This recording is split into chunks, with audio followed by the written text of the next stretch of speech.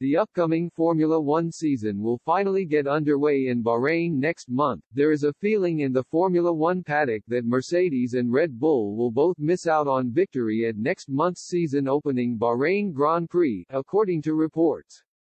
The Silver Arrows will go in search of a record-breaking 10th successive Constructors' Championship title over the course of the new campaign, but will likely be tested by their rivals between now and the end of the year.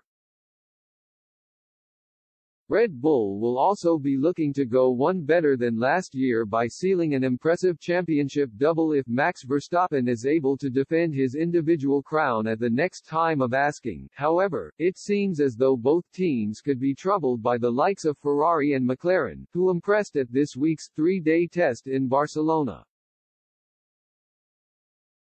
Ferrari became the first team to register 400 total laps of running on Friday and regularly topped the timesheets, while the pace of McLaren's all-new MCL36 Challenger also turned plenty of heads. Mercedes have dominated the Constructors' Championship standings for the best part of a decade, but this year's battle for supremacy now appears to be shaping up as one of the closest in years.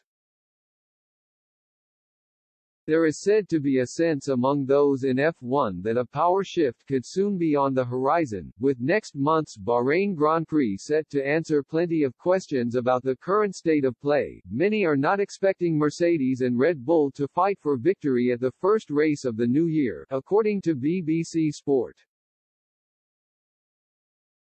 The Silver Arrows topped the timesheets in Friday's test, with Lewis Hamilton edging George Russell to complete a 1-2 finish ahead of their Red Bull rivals. However, those in the paddock are said to believe that a number of teams will be able to compete at the front of the grid in Bahrain.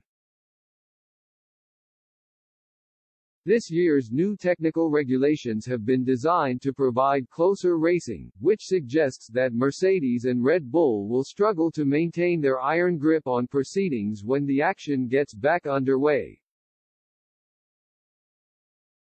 Meanwhile, the strong preseason performances of Ferrari and McLaren raised no shortage of eyebrows over the course of this week's three-day test. It remains to be seen whether Mercedes and Red Bull will be strong enough to keep their rivals at arm's length when hostilities resume next month. Both teams are expected to implement plenty of upgrades before the second three-day test begins in Bahrain in just under a fortnight's time.